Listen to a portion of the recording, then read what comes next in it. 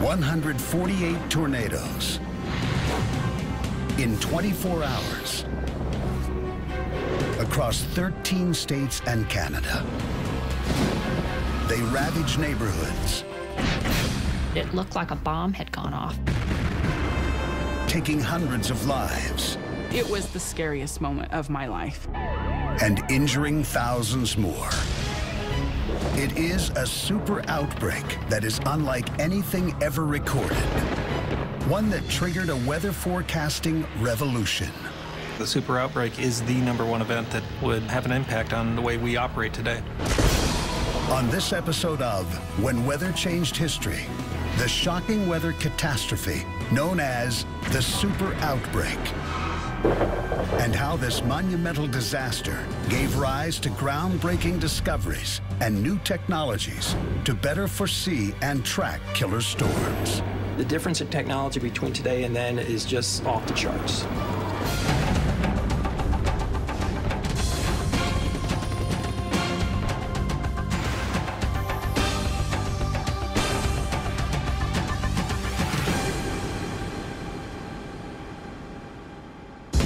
An F5 tornado, perhaps the most vicious weather phenomenon. They can pack winds more than 300 miles per hour and can destroy lives in seconds. An F4 or F5 storm literally wipes homes clean off their foundation. The only thing that remains is anything that's below ground. Should you find yourself in the path of an F5, the National Weather Service's recommendation is clear: get underground. Under no circumstances should they try and outrun a tornado. The National Weather Service has 122 offices around the country, scanning the atmosphere for severe weather 24 hours a day. One tool, more than any other, powers their forecasting: advanced Doppler radar. It enables forecasters to see inside a storm and detect its potential for violence. You can actually see winds within these thunderstorms, and that's what is so critical in order to be able to tell if a tornado is forming within the storms. Computerized communications and a cross-country network of weather radio stations allow faster warnings than ever before. We get the warning out literally within seconds of when we hit the enter button on our computers. The results are definitive. Fewer Americans lose their lives in tornadoes than in years past. These advances are the legacy of April 3rd, 1974, a pivotal day in American weather history. Beginning on that day, 148 separate tornadoes, including 6 devastating F5s, would rip across the country,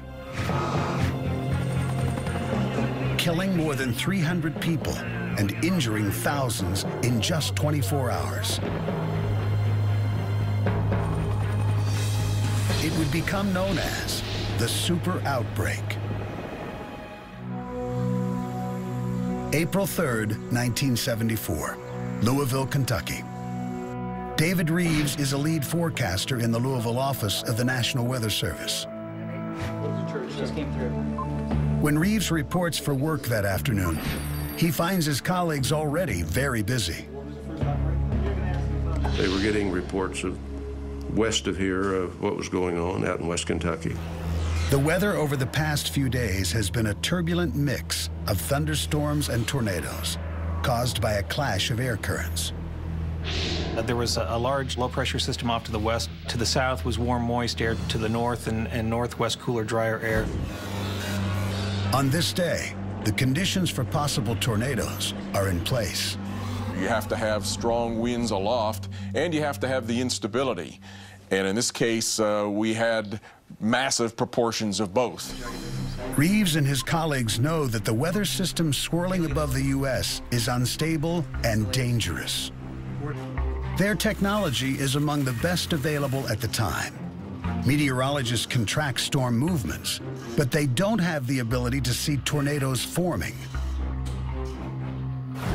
In 1974, the National Weather Service does have radar technology, But it's not the advanced radar we know today. Invented during World War II, the older technology is better suited for tracking solid objects, like enemy aircraft. It is not well equipped for tracking tornadoes. You have this round scope and you have this thing going around. It would put a yellow or greenish spot on, bright, just a light, a spot. You would just see a print, basically, of the storm that was out there. It kind of looked like a green blob.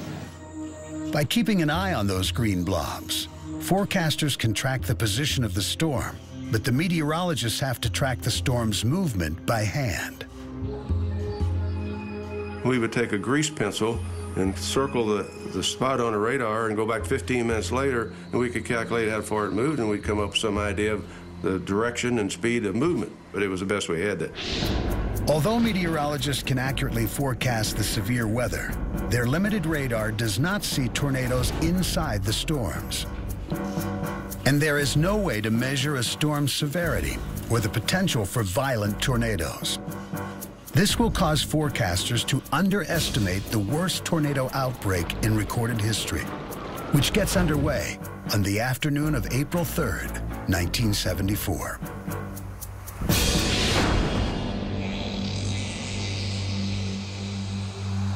Brandenburg, Kentucky, on the Ohio River, nearly 45 miles from Louisville. Brandenburg is a rural town of about 1,700.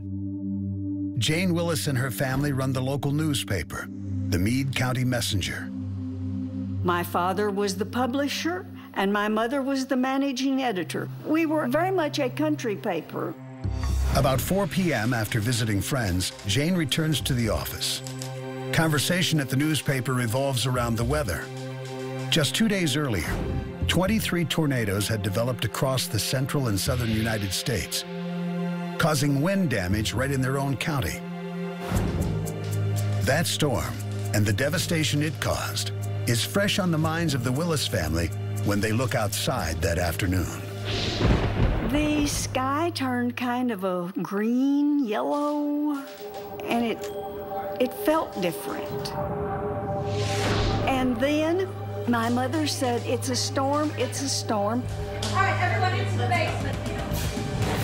A massive F5 slams into the river town. The Willises and their employees scramble into the basement as the tornado roars overhead.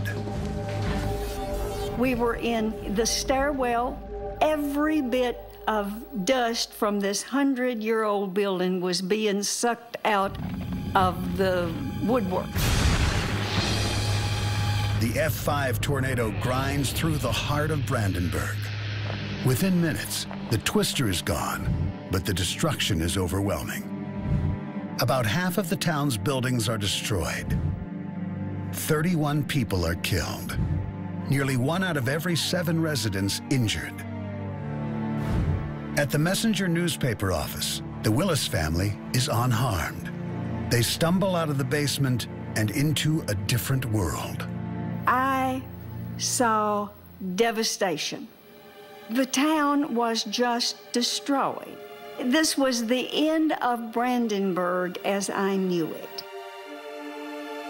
Jane learns that the friends she visited moments before are dead. It was absolutely overwhelming. About 45 miles away from Brandenburg in Louisville, Dave Reeves and his fellow forecasters at the National Weather Service have no idea what's happened. Looking at their radar, they could see the path of the storm, but they could not detect the tornado. Only when they hear news of it on the radio do they understand the reality of the green blobs on their radar. We learned real quick that every one of those things was producing severe weather. Now, just minutes after learning about the devastation in Brandenburg, Reeves sees another disaster looming on his radar. And the spot that caused the tornado at Brandenburg was in line. It was headed right toward us. The storm is now heading for Kentucky's largest city, Louisville.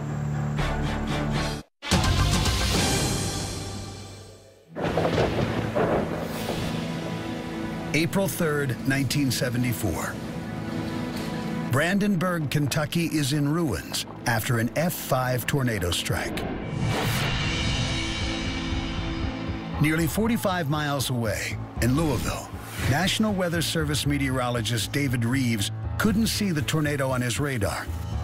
But he knows from radio reports that storms are headed his way. Our little radar was showing that this spot had passed over Brandenburg and was headed directly toward Louisville. And we put out a warning for Louisville. This is Dave Reeves of the National Weather Service.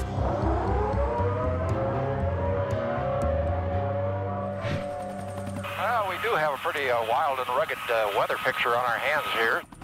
That afternoon in Louisville, traffic reporter Dick Gilbert is in the sky covering the daily traffic for WHAS radio. So be prepared for it as you're driving. Gilbert, a former Air Force pilot, also flies the helicopter. My dad was the only person who could see what was really going on at that point. Every day, he checks on his 14-year-old daughter, Candace. Gilbert, a widower, uses his chopper to make sure she's safe at home after school.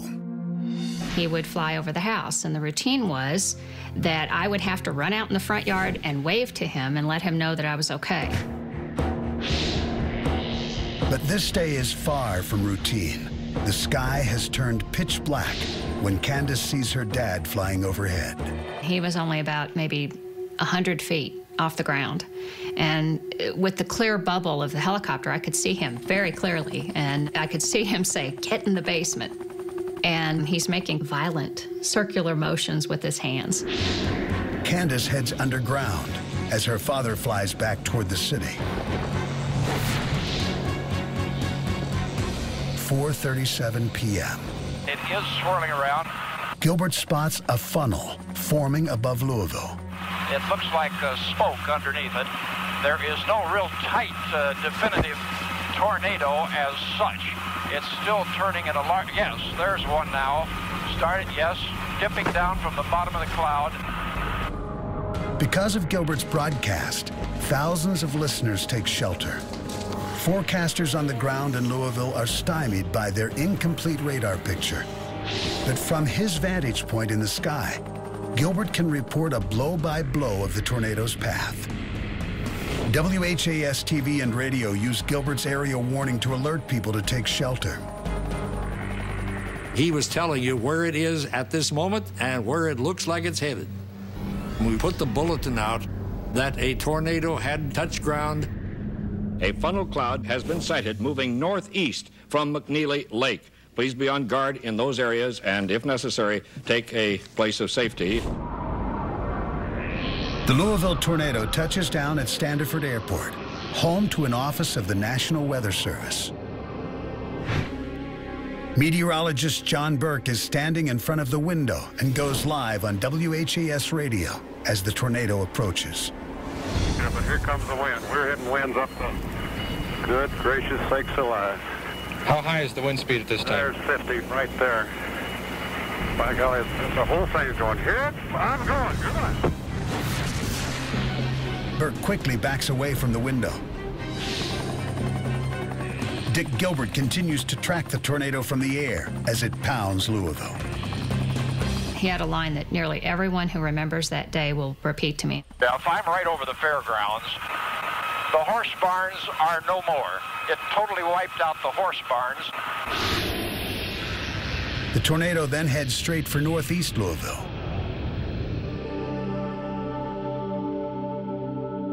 Teenagers Valerie and Jeff Underhill have just arrived home from school. We had a golden retriever who was very active and always anxious to get outside. I remember that day in hindsight that he came out on the back stoop, sniffed around, and wanted to go right back inside. The winds begin to pick up as Jeff heads inside with his dog. The teenager doesn't think much about the dog's strange behavior. His parents are at work in downtown Louisville when they find out a tornado is headed straight for their neighborhood. They immediately call home to warn their children. I said, you all should get to the basement. Underhill and his wife race home to be with their children. We turned on the radio as we were driving home and actually listened to Mr. Gilbert broadcast how he was following the tornado in a helicopter. I heard my sister yelp from out in the kitchen, and I ran out to see what it was. She said, quickly look out the kitchen window. We couldn't see a funnel. We just saw the black mass moving in our direction and things flying across the backyard. Valerie and Jeff grabbed the family dog and run to their basement. We went over underneath the pinball machine, and literally within a moment after crouching down in that area, it got very loud above us. We thought the house was going to come crashing down on us. I can remember my sister and I hugging each other, holding onto the dog at the same time as tightly as we could, and literally the fear that this is the end.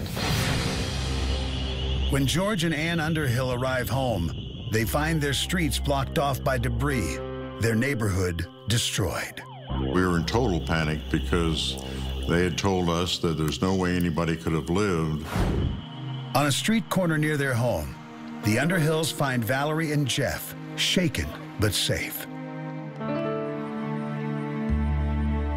Their house is decimated. The only thing left standing intact was one bathroom in the center of the first floor. It's very emotional at times when I even think about it, to realize how close we had come to losing our children. 900 buildings in Louisville are damaged beyond repair from the tornado that was on the ground for more than 20 minutes. More than 200 residents are injured by the F4 tornado. Incredibly, only 2 people die. Many credit Dick Gilbert's live reports for saving so many lives. Be very, very careful. Dick Gilbert, Skywatch 84. The rest of Kentucky will not get the benefit of Gilbert's aerial broadcast. We had no idea that it was as widespread as it was. They just kept going, kept going. Just minutes after the Louisville strike, yet another destructive tornado will form over the town of Xenia, Ohio. The town will have little warning.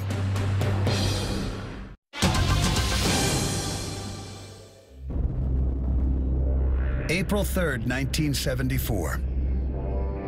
2 powerful tornadoes have torn through Louisville and Brandenburg, Kentucky.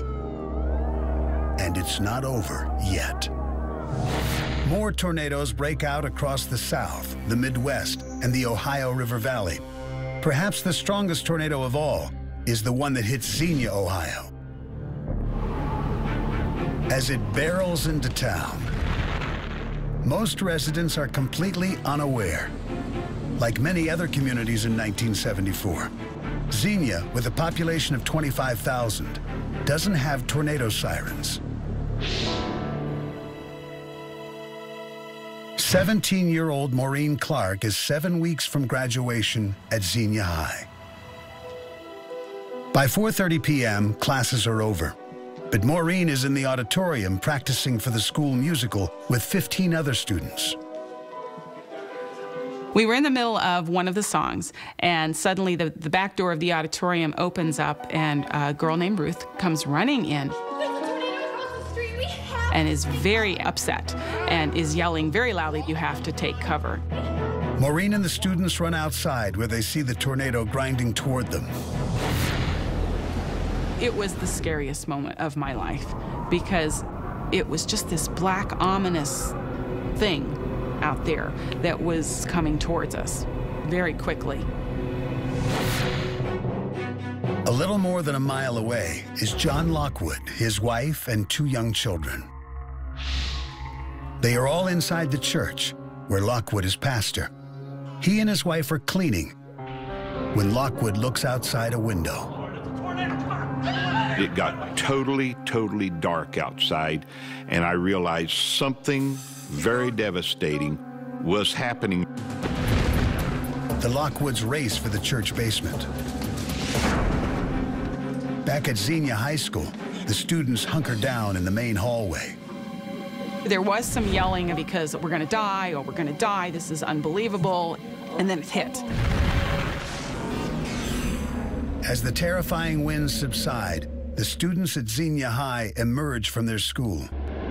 It just looked like a bomb had been dropped in front of the high school.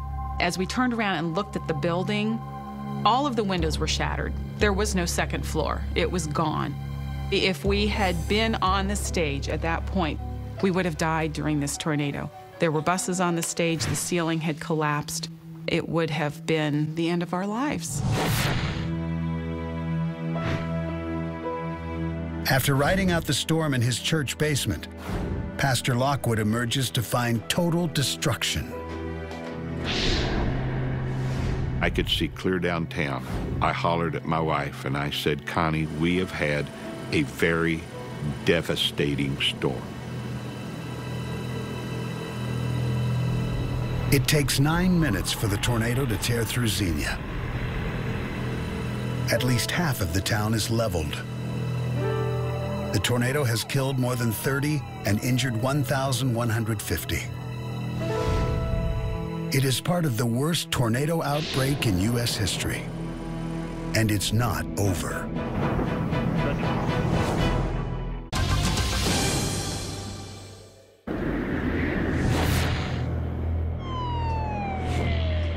April 3rd, 1974. A massive tornado outbreak is underway in several states. That thing went across Illinois and Indiana up into Michigan, parts of Indiana, Ohio, Kentucky, Tennessee, Mississippi, Alabama, and ultimately even Georgia. Due to their limited technology, meteorologists are confounded by the severity of the outbreak. They were able to forecast the severe weather, but they can't see the tornadoes on their radar, so they can't issue advanced warnings.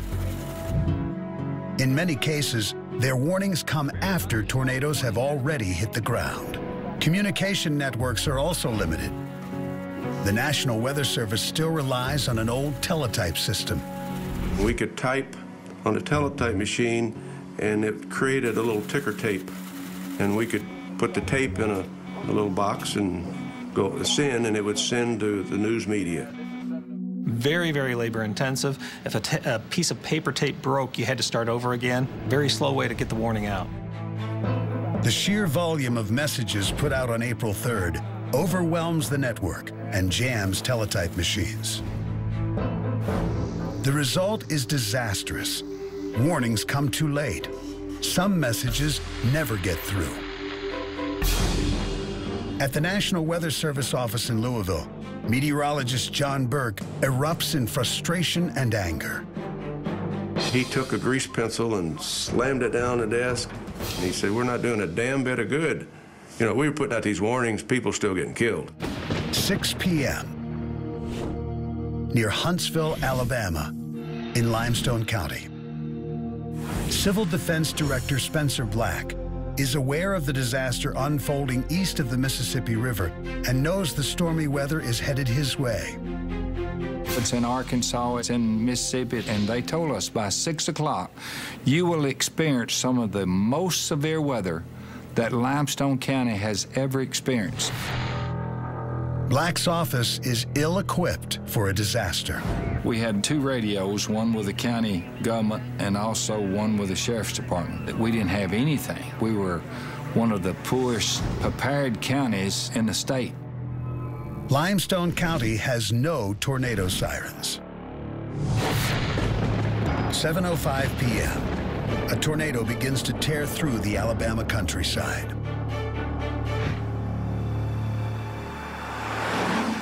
"18-year-old Donnie Powers and 15-year-old Felisa Golden are high school sweethearts.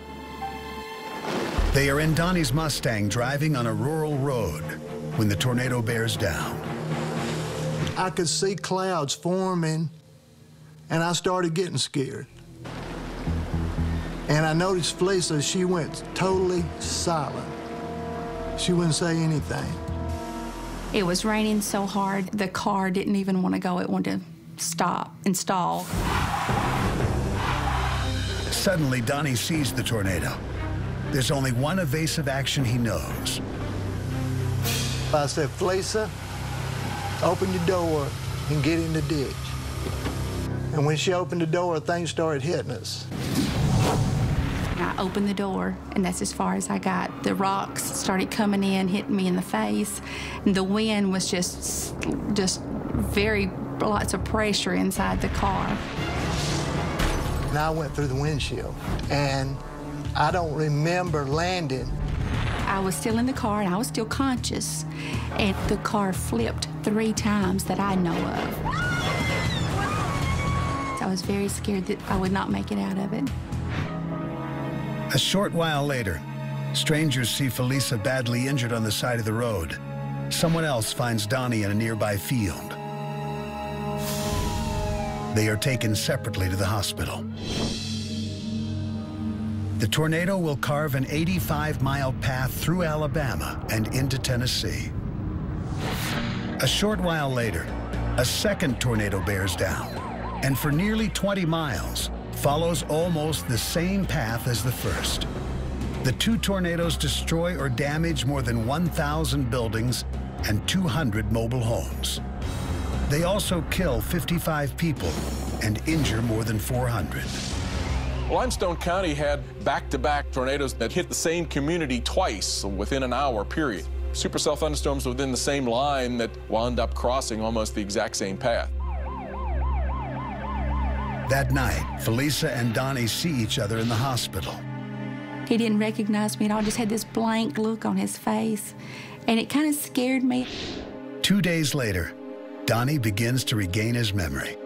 And I started remembering, hey, Felisa was with me. And that's when I asked about Felisa. How was Felisa?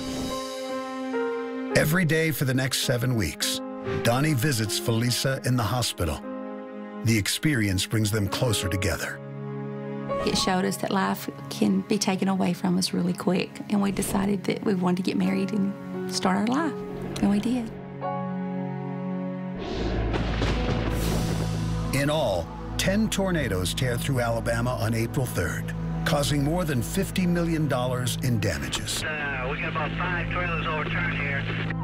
The final death toll in Alabama, 86, with nearly 1,000 people injured. It was the worst by far and has been since that date.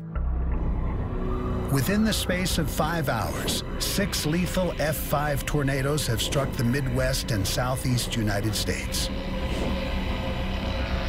30 were ranked 4 or 5. No other outbreak has come anywhere near that. Their paths shatter common beliefs about the behaviors of tornadoes. Scientists and the public learn tornadoes can cross mountains and valleys. They can also traverse rivers. The tornado that hit Brandenburg crossed over the Ohio River into Indiana. After the F4 roared through Louisville, it dispelled another myth, showing the public and scientists that tornadoes can strike metropolitan cities. We now know it's really was just the fluke of the rareness of tornadoes, that they can really strike anywhere they feel like it when the conditions are correct.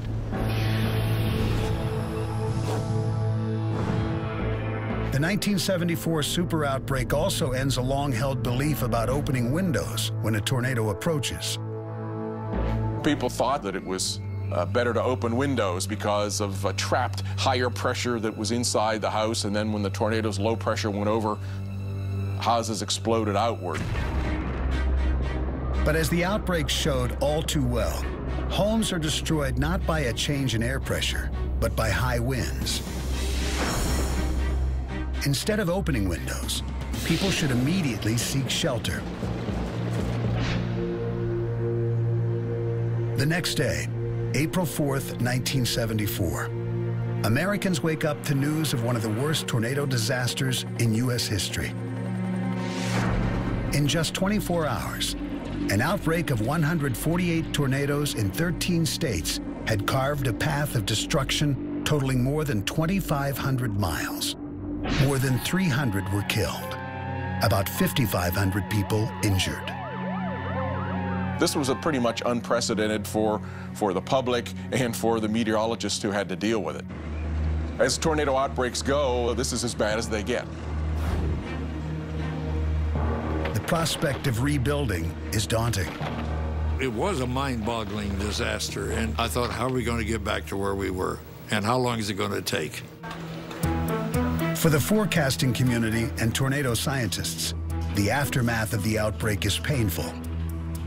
If we had a better radar, we would probably have done a better job. Better radar could have saved lives. This outbreak will change that and trigger a revolution in forecasting. The super outbreak is the #1 event that would have an impact on the way we operate today.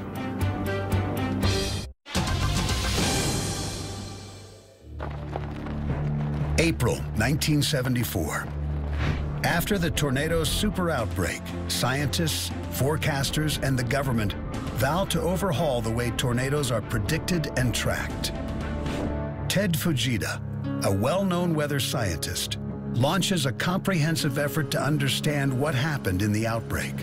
The Weather Channel's severe weather expert, Greg Forbes, was a graduate student on Fujita's tornado research team. They were busily mapping their strategy the day after the outbreak.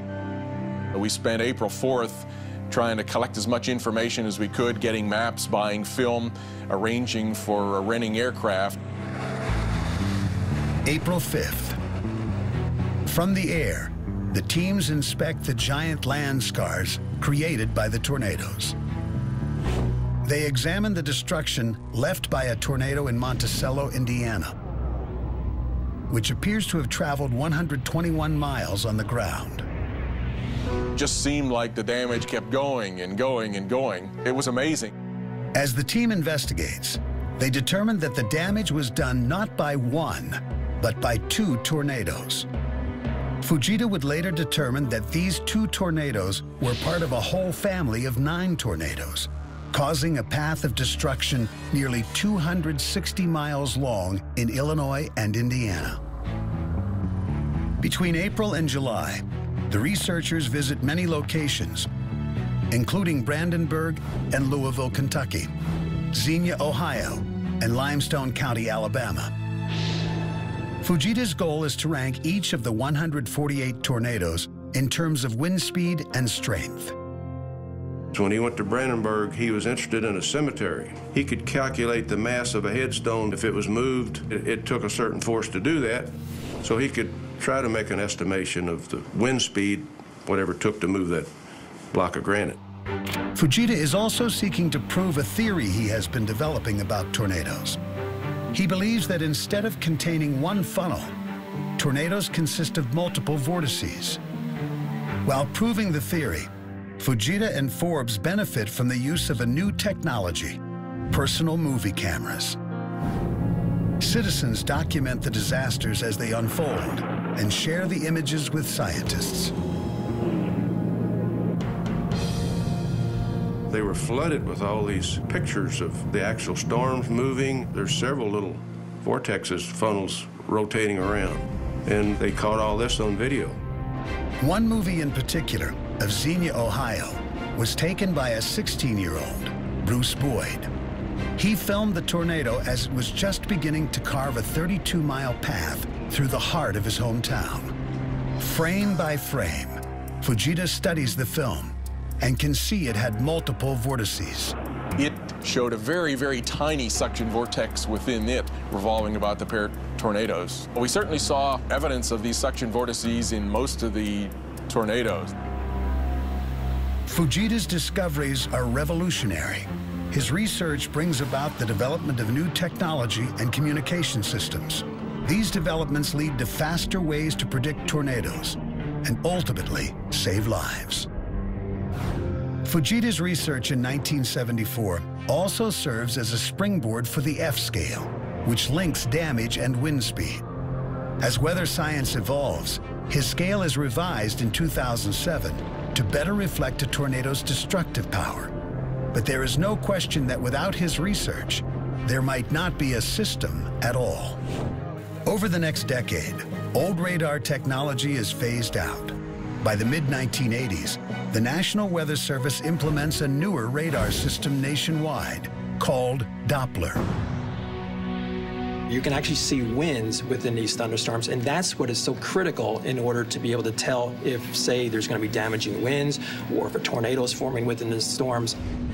This is a dish that sends out a signal, a very large signal, into a thunderstorm, and then it bounces back. The thunderstorm will actually bounce back a portion of that signal. That's what allows us to actually see the intensity of the rainfall, and this is the key thing, seeing the actual speed and motion of the storm particles within the thunderstorm. Today, there's a new generation of radar. NEXRAD is a national network of 153 high-resolution Doppler weather radars operated by the National Weather Service. Well, the radars that we're seeing here today are off the scale compared to what we could see back in the 70s. I can zoom into a particular storm quite easily, and then I can get up close and personal with a particular storm. You couldn't do that back then. That's a circulation within the thunderstorm. That's indicative that that thunderstorm is producing damaging winds and likely producing a tornado. That's the kind of thing that we look for to issue warnings. That's the kind of thing that did not exist years ago. The super tornado outbreak not only exposes radar deficiencies, but communication failures as well. In 1974, weather radio transmission is extremely limited. There were only 50 to 60 transmitters across the entire nation, and most of those were in marine locations. National Weather Service in Shreveport. In 1979, Congress approves funding for the installation of a 330-station weather radio network. That allowed us to actually give warnings to people even in the middle of the night. Over the years, the network grows to about 1,000 stations nationwide. In 1979, the National Weather Service replaces teletype machines with computers. Today, meteorologists use state-of-the-art equipment to supply forecasts. The internet also revolutionizes how people access weather information. Anyone with a high-speed internet connection can have more data on their home computer today than any forecaster in any office had in 1974 during the super outbreak. These advances in technology and communications have clear results. The average warning lead time for tornadoes increases to 13 minutes. Most tornadoes were on the ground before we had a warning out in 1974. To go from having no warning at ground zero in 1974 to having minutes lead time to the very first touchdown of a tornado is phenomenal. Those advanced warnings save lives. Annual death tolls in the triple digits were more common in the 1950s and earlier. In recent years, it's been closer to 60 fatalities per year. In 2008, the country's preparedness would be tested by another deadly outbreak.